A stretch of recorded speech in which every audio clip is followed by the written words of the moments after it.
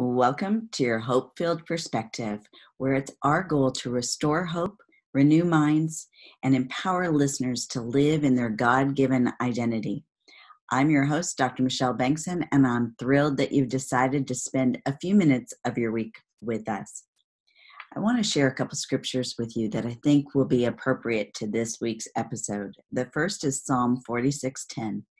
Be still or cease striving and know I am God. And the second is from Matthew 11:28 through 30. Come to me, all you who are weary and burdened, and I will give you rest. Take my yoke upon you and learn from me, for I am gentle and humble in heart, and you will find rest for your souls. For my yoke is easy and my burden is light. Today, we're going to be talking about overcoming overwhelm. On today's show, we're going to be talking with my friend Patty Scott, author of Slow Down, Mama, Intentional Living in a Hurried World. Patty writes, speaks, and coaches to encourage your heart, to share effective and transparent parenting tips, and to walk alongside you as you grow as a woman and a mom. Her writing is conversational and approachable. She shares from the heart to the heart. Patty and her husband have two boys, aged 11 and 18, and a foster daughter who is now 21. Patty loves coffee dates with friends, ministry to women, escaping into a good book, kayaking on the ocean, and taking spontaneous road trips. Her home and table are an intentional place of welcome. I want to welcome you to the show, Patty. Thank you for being with us today. Thank you. So, Patty, so often our ministries are born out of our own life experiences. You mentioned to me prior to this recording that your life mission is summed up in Isaiah 61, to bind up the brokenhearted, help set the captives free, and proclaim the good news. Where did your passion come from?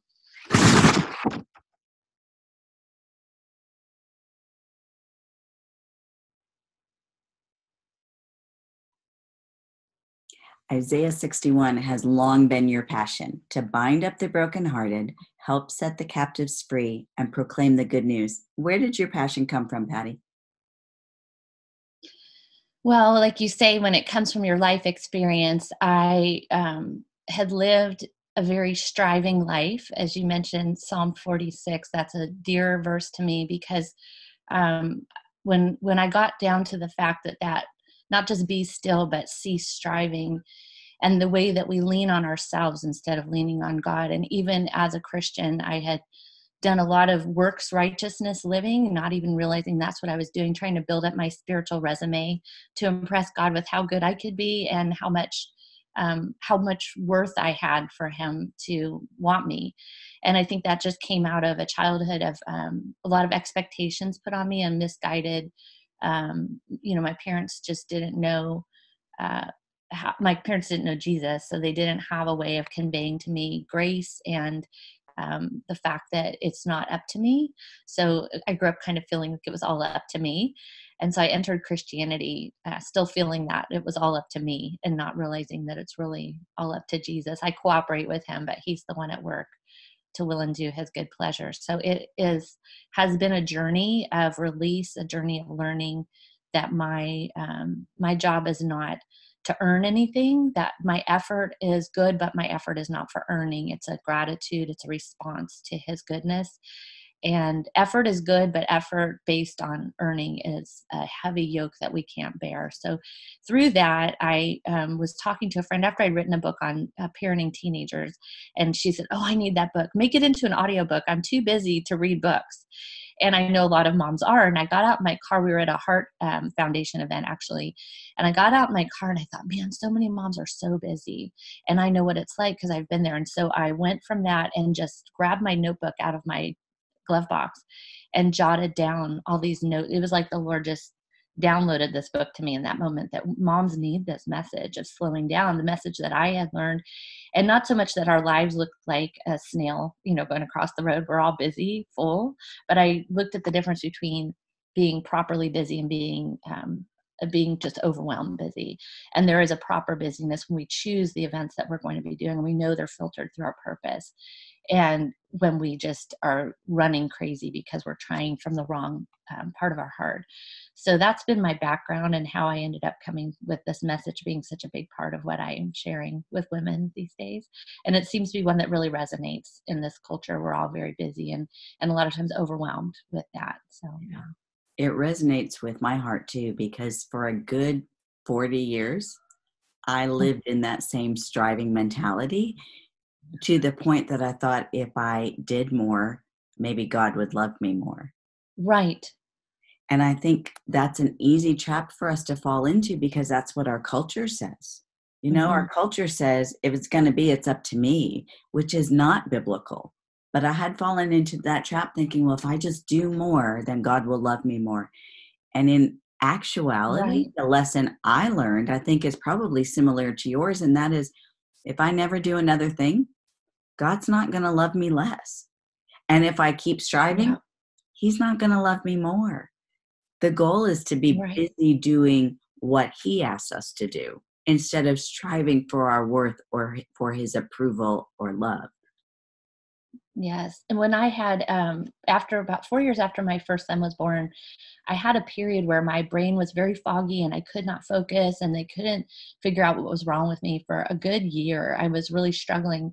And I'm a doer, get her done, can do 10 things at once, high energy kind of person. So this thing where I couldn't even get the energy to like carry a beach chair to the beach, when we would get there. And my husband's like, you're doing too much if you're this worn out, and what happened was at the end of that, we realized that, I had a thyroid issue that we hadn't known about, and they had tried to find out about that, but it turned out they couldn't figure out that it was actually thyroid, even though they tested it, didn't show up at first. So anyway, through that time, with much less focus on my own, I'm sorry, I got distracted with through that time, I could not do what I was used to doing. And as a result of that, I realized that my value, God gave me this message, your value is not in what you do. You're incapacitated right now. You can't do what you used to do. And yet my love is still as strong. I'm still as present in your life. And it was a very disarming experience for me because I was used to doing so much. And it was one of the pieces. It wasn't like a complete turning point, but it was one of the pieces that He put in place to show me that this isn't about what you do for me.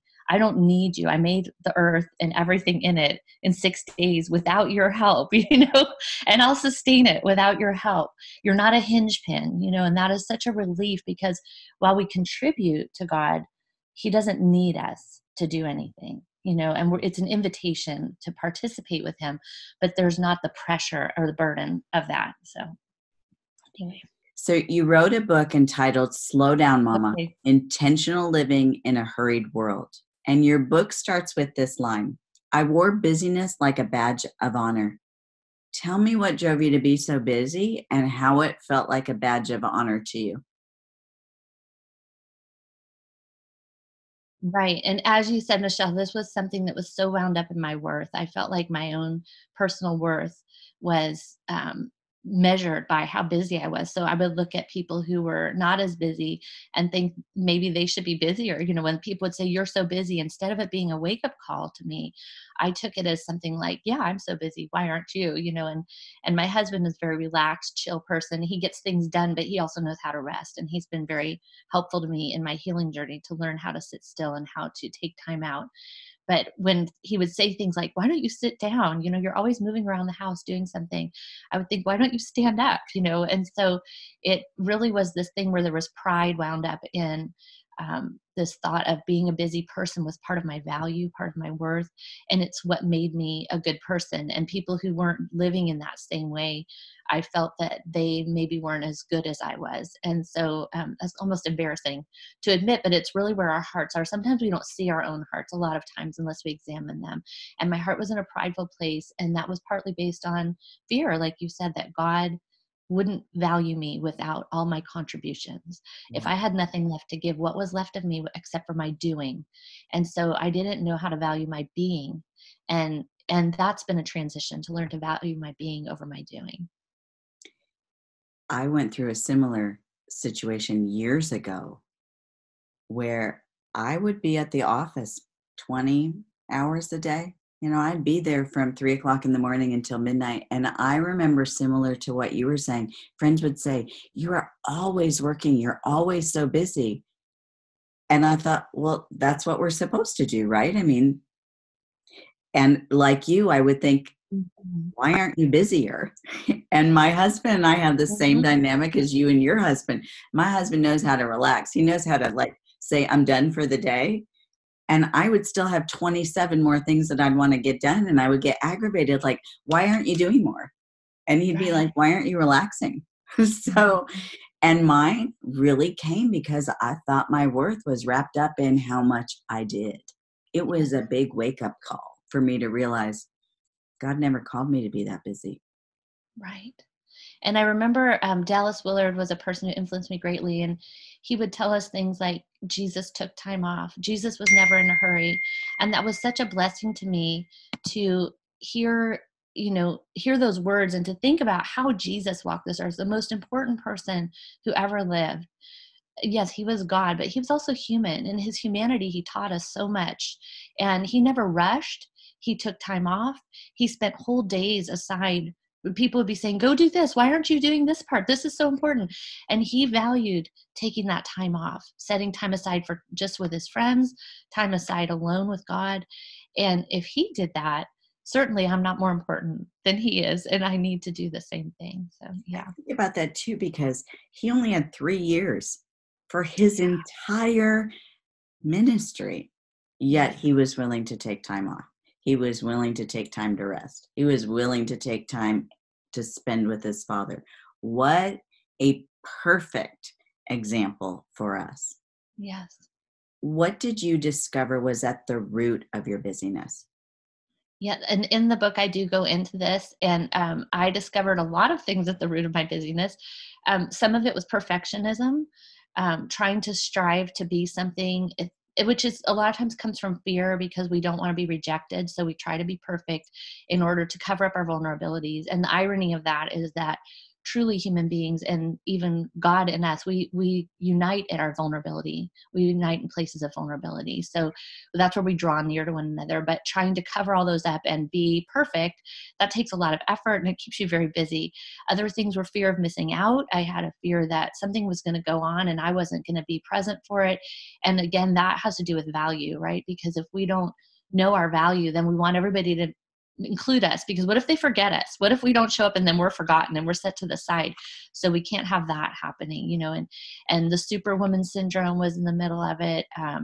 There were just so many different things. And I go into each of those in the book because in the book, I want women to look at what might be at the root. Because I think when we get to the roots, like I'm a gardener. So I think when I have a fruit tree, and there's yellowing on the leaves or there's a black spot on the leaves, you always want to go down under and find out what is going on at the root of that tree. Because if you just spray the leaves, maybe that problem will go away, but it's going to come back and in tenfold, really. And so you want to get at the nutrient level or the what's going on in the soil and the water and what's going on with those roots. And that's what God wants for us. He always talks about our heart. And so what's at the root of our busyness? And then when we find that out, we can go there with God and he can treat those roots and help us to overcome the things that were driving us. And then we're no longer driven in that way. I think that's so important. Mhm. Friends, we're going to take a real quick 1-minute commercial break, but stick with us to hear Patty share more about what she learned about overcoming overwhelm. We'll be right back. Welcome back to your Hope Filled Perspective. Patty, I'm curious, how have you learned to make room for what matters most? How do you balance that striving for that busyness and actually coming to the recognition of here's what's really important? Right. And so I have adopted a practice which has been one of the keys for me. And it involves prayer, it involves setting time aside to seek my purpose.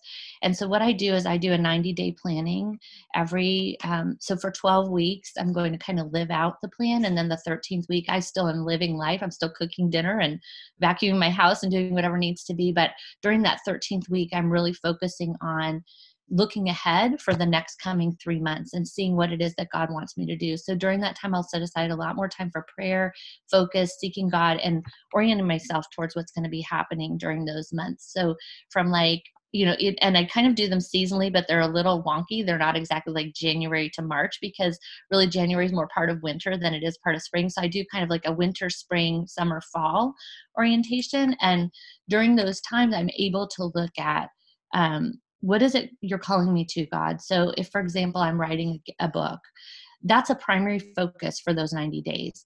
I'm not looking at marketing. I'm not looking at maybe, other areas of where I put a lot of effort. I may keep some of those things sustained, but my main focus is that book. So then emails that come in that aren't related to that, I table or toss. I just filter through that purpose, that immediate purpose. I also look at my motherhood that way. So I'll look at what are the areas that my sons need to grow in over these next 3 months. What are some character issues that we've seen coming up? What are some things I want to build in? What are the goals that they're aiming towards? So then I can focus of a 3-month span. You can really hone in on things that have been coming up and really get into those. I can look at my own spiritual life. God, where are you calling me right now? And he really surprised me one time when I sat with him. And that's when he gave me that Isaiah 61 verse or set of verses. I heard this word from him, and he kept saying, set the captives free, bind up the brokenhearted. And I thought, where did Jesus say that? So I scanned. I didn't use my concordance. I read the Gospels looking for him to say that, and I was writing down in the meantime, what were all of Jesus's purposes? What did he come here to do? What did he say he came here to do? And I kept not finding this word. And I'm like, okay, fine. I'm going to use the concordance. About 3 Gospels in, I'm like, I'm not finding this. I've got to find it. And I go back and find it in Isaiah 61. And I was like, this is it. And God resonated it in my heart. And then how he echoes himself over the coming week, there were several other places where that verse came up. And so I just knew, God, you are really telling me this is my life purpose. This is my overarching, that this is God's purpose, but he's invited me into it with him. And so he wants to use my life to preach the good news, to set captives free, and to bind up the brokenhearted. And so that's given me a global purpose. And then I've got segmented to be able to look at something short. Jesus knew that. He told us to do 24 hours. Look at the day at hand. It's got enough trouble of its own. Don't look ahead. You're too big. It's too big for you. You're only small. You can handle this much. It's the same thing with the 90 days. If I can look ahead 90 days, I can weed out so many things. So that has really been one of the keys, practical keys as to how I live this out. I love that. When we look for the next 5 years, it can be overwhelming. But if we're willing to focus on smaller chunks and be open to the Lord's leading, he's never going to lead us into overwhelm. So I like that perspective. And I like how you've made it seasonal as opposed to just starting with January, because I'm thinking December is a hard month to sit down and try to focus on the upcoming months. Right. So I love that. But, as I'm sitting here thinking, I think one of the consequences, but also one of the contributors to overwhelm is procrastination. What have you learned about procrastination, and how have you released the habit of putting things off until the last minute? I have actually studied, you probably have too. I've studied the way the brain is rewarded by procrastination, and I've studied what goes on during procrastination, because I like to study the brain, as you do too. So we have that in common. But the brain actually gets a reward during procrastination. And what happens when we procrastinate, we're afraid we're not going to get the good stuff. We're afraid that if we get busy doing the hard thing, whatever it is we're avoiding, that we're going to miss out on this thing that we want. So instead we it's like eating dessert before dinner. Our kids want that. They come, Mom, can I have a cookie? No, we're going to eat dinner, but here we are inside of our own heads kind of asking ourselves for a cookie before dinner. And so but what happens is we're, as adults, able to get the cookie before dinner. And so we go do that. And then the brain gets that little ping like, oh, yes, you just got something good. And it kind of reinforces this procrastination habit. But what happens is things pile up on us, and then we end up so overwhelmed. And we have this albatross, this fear sitting on, oh, what if I don't get to that? And it nags at us, and we go to bed worried that we didn't finish something. So it's an intentional practice to do the hard thing. It's an intentional practice to go ahead and get that thing done. And that gives us a reward. When we finish something that we were putting off and we level out that to-do list or shorten it, Because sometimes there's a healthy form of procrastination where we say, you know what, that doesn't actually have to be done today. So then I consciously choose to put it off instead of like doing this little game, procrastination game. If I choose to put something off, I'm now empowered that, you know what, that was a choice. I don't have to do that this week. And I've lightened my load. And God wants me to have a lighter load. He doesn't want me living in slavery, which procrastination is bondage. And Yes. so it's been a freeing thing to take responsibility for what needs to be done, do it first, give myself rewards after the thing is done, and move through obligations that way, and also choose well. And I have a little acronym. I say I ate that, and all the words I use in it are eight. So it's like I evaluate, and then I delegate or collaborate, and then I healthy procrastinate. So I go through this process, and I talk about that in the book too. But I go through a process when I brain dump first everything that's overwhelming me, and then I sort through it to make myself know what actually needs to be done and what doesn't. And that really does help me to keep away from procrastination. And you are so right; it is such a trap. And it's one of those things that if we can overcome, teach ourselves, we have to teach ourselves like we teach our children. If it's a habit we have, we can undo it, but we have to consciously engage in stopping it. I think that's so important too, because we can be a slave then to procrastination. Mhm. And it is Exactly. rewarding, but not in a healthy way. No. So I love that approach. Tell us a little bit about what is your perspective on the Sabbath and how we underestimate its necessity and its usefulness in our lives. Because I'm going to be honest, during those years when I was so driven and was striving so much, I remember thinking, I don't have time to take a Sabbath. Exactly. Instead of recognizing that God didn't give us the Sabbath as a punishment, He gave it to us as a gift. So, Mhm. what have you learned about the Sabbath Yes. in your learning to overcome overwhelm? And you know, the one of the most beautiful things about the Sabbath is Jesus himself says he'll be our Sabbath rest. He is our rest. He is the resting place. And so I have learned to incorporate rest in so many different ways. It almost became a passion for me once I started figuring out how important it was, because I find the more I rest, the more I accomplish, honestly. And it's one of those paradoxes that we think we don't have the time for rest, but when we're not rested, we lose our perspective, we lose our sense of balance and the ability to respond well, because we need a buffer, a margin in our life to be able to evaluate things and to reason through things rather than just being reactive. But when we're on the go all the time, we're so burdened, we just react. And a lot of times that comes out in our motherhood, which is what I'm writing. I'm writing a book now called Simmer Down Mama instead of Slow Down Mama. And it's moving from anger to gentleness in your motherhood. So Mhm. I'm working on, and that is a lot of times what contributes to that explosive interactions with our children. We're on the go, we're running, running, running. We're so busy, and we don't have a spare minute to pause and come from a place of peace and quiet within our hearts. We come from that hurried rush place, and we lash out at our children, and we have regret and guilt, remorse, and all of that. Boy, isn't So that the truth? so I'm working on helping moms come out of that as well, because that's another area that God has moved me through and wants me to share. But I think as we learn the gift of rest, and I love what Tim Keller says about this, he says we learn to work from a place of rest. So we Mhm. have to have a place of rest to work from that place of rest. Yes. And then when we cultivate that, I think of it, and there's been times when I've sat quietly with the Lord on a personal retreat, and he and I've kind of cultivated this vision or whatever in my heart of this wide open field, and it's a really beautiful place. And it's like every time I go away with him, I gain more acres. I get more acres on my property.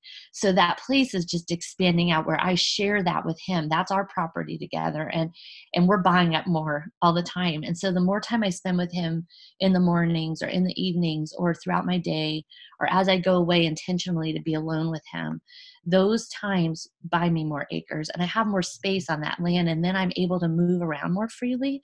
And I come out into the world from that place instead of from this hurried, harried place, living in a cramped little condo with people all around me, no time and no space. I have all the space in the world. And it gives me a much more measured and peaceful place to live from. So even as a mom of young kids, because a lot of the women I minister to, they've got Legos everywhere. They've got dishes piled in the sink. They've got kids yanking on them. They've got to nurse one child with the other one to take a bath. It's busy. I mean, it's innately busy. Yeah. But we don't have to be coming from a frenetic place. We don't have to be frenzied in the way that we go about our motherhood. We can cultivate calm in our hearts. It's intentional. We have to take the time and make it happen. But we can go about even that season of life. Even the season of life when your teenagers are out all night and you're wondering what's going on with them and you're scared and nervous and you can't sleep well because you're anxious over the choices they're making. That's a whole other level of motherhood that drains us. But we can come about that from a place of rest. And it really is a gift from God. So that's how I look at Sabbath. I do take intentional times through the week, through the day, through the months, through the year, measured out. And those all are a blessing. They're a gift that we need to receive from him. So let's talk very practically for a minute to the listener who is thinking, I've got the dirty dishes in the sink and there's a load of laundry in the wash and another load in the dryer and I don't have sheets on the bed and I've got to pick up Susie from preschool. How can we help her to recognize moments where she can practice rest despite the busyness? Because I'm sure that's what a lot of my listeners are thinking right now is, well, that's all well and good for her. I can't take a day, a week, a month, right, to engage in the Sabbath. So how can they start small within the busyness of today? Right. I think there are two parts to that. Whenever we approach something with an I can't, it expresses our desperation for it. We're desperate. We feel like somebody else is getting something we're not. But I want to say this verse over all of us. God has given me everything I need for life and godliness. He has provided it. And if he calls me to something, he's not playing a game. He's not being mean to me. He's not asking me, go get rest and, oops, you can't have it. He's not doing that. So if he's asking me to rest, he's providing the rest. And the biggest way I can find that in my own life is to ask him, Lord, how does this work for me? I can't go in. I mean, I can get to know a woman and give her some suggestions, but I can't go into somebody's home carte blanche, not having been there, and say, this is what you need to do. That woman and God can work this out. And first thing of all is we need to seek God in his kingdom, and he will show us the ways that rest can work in. But as small ways. Your kids nap most days. Take nap time, not to fritter, not to rob yourself of something, but to give yourself something. What is the most nourishing, restful thing you can do during nap time? And do that. Not get to the next load of this and the next whatever. You can do that while your kids are awake. Do something you can't do while your kids are awake, while they're sleeping, to give yourself some nourishment. Maybe if you're married and you have a spouse coming home in the evening, take turns, give some time. And if he's willing, I know not every husband is that way. So if your husband isn't willing, maybe a neighbor friend and you can swap some time. Get very creative about how to carve out these times and guard them with your life. That's all I can say. Some seasons are just harder to snatch this up, and know that you're not going to be in this season forever. So one of the things I really harp on with myself and other moms is that we need to savor the goodness of the seasons we're in. And sometimes that's restful. Just being with God. I'm making a bed. Can I make it in a frenzied way with my heart all stirred up? Or can I calm down while I'm making this bed and just be with Jesus and talk to him and turn on worship music and turn my eyes and heart towards him while I'm doing what I have to do in that day? There's a different attitude of the heart that's restful there. So sometimes it's just the way, C.S. Lewis says this, it's not the load you carry, but how you carry it that makes all the difference. Mm-hmm. And so how do I carry the loads that I have? I can carry them restfully, or I can carry them like I'm a crazy person. Yeah. And I've done both. I have too. And I will tell you that, when I'm going about my day, if I will have praise and worship music going in the background, that settles my heart. So I'm breathing deeper and I'm communing with the Lord while I'm going about the tasks that have to get done. Yes. I can pray while I wash the dishes, and I can hum along with the praise and worship music while I strip the beds. It makes a difference, I think, where our focus is. Mm-hmm. And we're so focused on the tasks that have to get done, we cannot be focused on God. And he's the one who says, look, my yoke is easy. We make our yoke hard. Mm-hmm. But Yeah. when we're spending time with him, he will make it easy. He will. Friends, we're going There's to take something. a real quick 1-minute commercial break, but stick with us because we're going to come back and ask Patty to share her hope-filled perspective. We'll be right back. Welcome back to your hope-filled perspective, where today we've been talking about how to overcome overwhelm. Such an important topic. Patty, I'm wondering if a listener is struggling with feeling like their life is overwhelming, what hope-filled perspective would you want to offer them? I would say you don't have to stay here. God isn't going to leave you stuck. We will, and I say overwhelm is like dust. Because if you ever dust your home and it looks perfect and everything's dusted off, and then 2 days later you look around and you need to dust again, or your garage, we clean it out, and then somehow 2 months later there's all this stuff in the garage again. You've been eavesdropping, haven't you? So it's one of those things that it's not a one and done. And I think a lot of times we think with these habits of our heart and habits of life that we're going to get them done and then we don't have to worry about overwhelm anymore. But there are constant opportunities and demands that come towards us. And so it's more of a cultivating of a skill and continually checking in with ourselves. So if I get back into overwhelm, it will happen, just like there's going to be dust on my shelves. But what do I do? How do I face that once I realize, wait, I'm overwhelmed? I need skills to get myself back out of that. The word no is a huge skill. I love the book by Lisa Turkhurst called The Best Yes. It's one of my favorite books on this subject. And in it, she talks about all the different ways we can say no, all the different ways we say yes when we really ought to be saying no. And it's so helpful because I need to choose. Once again, I might say, oh, you know what? I've said too many yeses. Are there some I can responsibly back out of? Are there some things I can do halfway and let the people share the burden or do whatever? How can I evaluate this so I can back out and back down and get my life back down to size? When I talk to groups of moms, I have a lot of times bring those little plastic grocery bags, the ones that we buy at Trader Joe's or wherever. And I will bring all these objects and I put, our kids need basketball lessons and they need dance lessons and they need music lessons. And we start to pile, and I've got to do my hair and I'm supposed to work out. And I start putting all these objects in and the bag just mounts up. And then I have a Bible. There's just not a lot of time left for the Lord. And then I have a little negligee, and maybe my husband and I might get a little time together at some point. There's just not time for the things that we really are going to savor the most and that are going to feed our souls. So how do we take our bag and realize what size it is?